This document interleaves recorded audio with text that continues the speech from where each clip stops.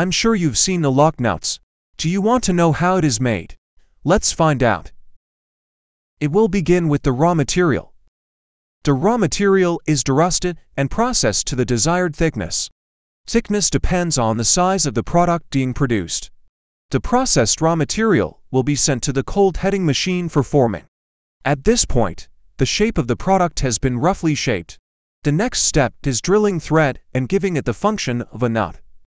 At this stage, the manufacture of the nut is almost complete. After that, it will be heat treated according to the usage scenario. It will improve the mechanical properties of products.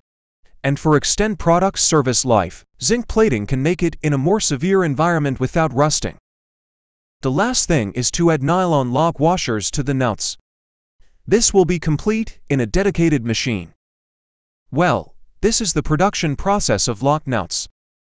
If you are interested in fasteners, follow me and I will take you to learn more.